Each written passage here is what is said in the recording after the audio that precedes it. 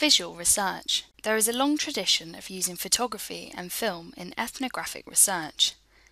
There is a tradition of using photography in documenting social conditions.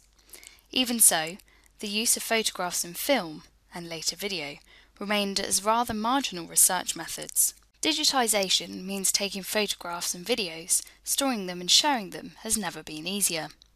The global spread of the mobile phones with cameras has also changed the way we record and engage with the world.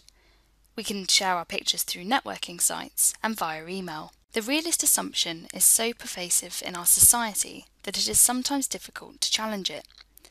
If you look at a computer game, and most films, what we see is an overwhelming idea that they have to be as real as possible. This is the same thinking that is driving the development of 3D films and now 3D TV. There are all kinds of tricks and conventions that underpin this too, as in documentaries, for example, when it appears that there is one person present and they are talking as if we are directly present. What we don't see are the film crew, the sound engineers and everyone else.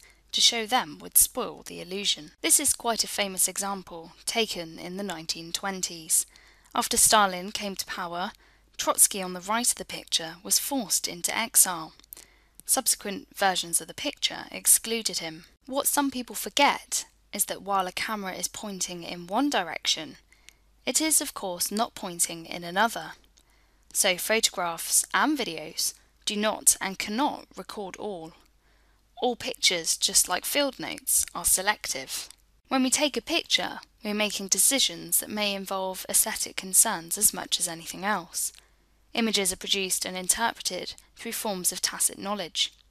There are many different kinds of photography, and certain things may be ignored as subjects. Assumption that photography bypasses human agency and removes subjectivity because it is a purely mechanical process.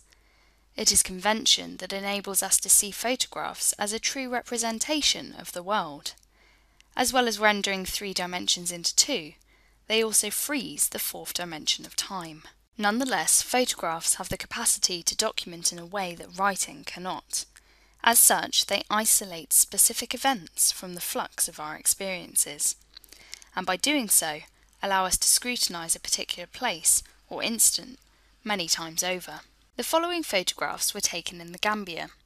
They are part of a sequence that shows someone preparing green tea. This is a widespread and semi-ritualized custom.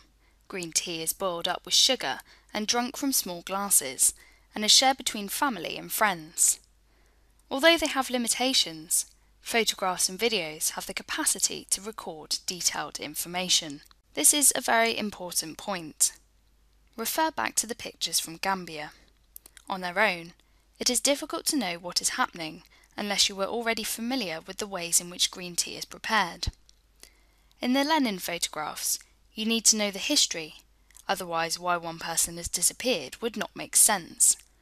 Photo and videos then need a narrative framework in which they can be interpreted. Gold, 2007, uses photography as one aspect of his research methods in the study of immigrant communities.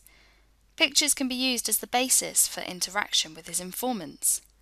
How they view the images can reveal information that interviews might not have. This technique is known as photo elicitation. User-generated images, where the research subjects are asked to take pictures. Guillemin and Drew, 2010, use what they termed photo voice to examine the experiences of young people with chronic medical conditions. Such an approach requires the active involvement of participants and as such can be empowering. There is a lot of confusion among people about taking and owning photos and videos. The points outlined here are for guidance only, but sketch out some of the more important issues. Problems with anonymity and confidentiality are not really any greater with visual data than written data. Often confused with ideas of ownership and permission. And under UK law, the person who takes the photograph owns it. You do not need permission to take a photo in a public place, to take a photo of a building, or to take a photo of private property from a public place. You need permission if you are on private property, such as shops or in a shopping mall. Some public buildings, such as museums and art galleries, do not allow photography, but some do. Photos and videos are useful but underused research tools within the social sciences.